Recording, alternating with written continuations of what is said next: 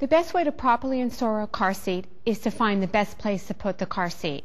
Now, I caution parents, never place a rear-facing car seat in the front seat of a vehicle that has a passenger airbag that's active. The reason why is that a rear-facing car seat will be very close to where the airbag is housed. And in the event of a frontal crash, the explosive force of the airbag is likely to strike an infant's head or chest, resulting in fatal injuries. You also want to make sure that children 12 and under be properly restrained and sit in the back seat. The most common type of crash is frontal, and children are definitely safer in the back regardless of airbags. Now, when installing a car seat, it's very important that you carefully read car seat manufacturer's instructions.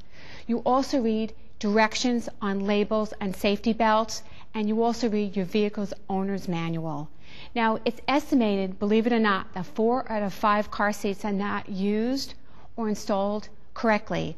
So after you install your car seat, go to a car seat inspection station and you can get it checked out by free by a certified technician.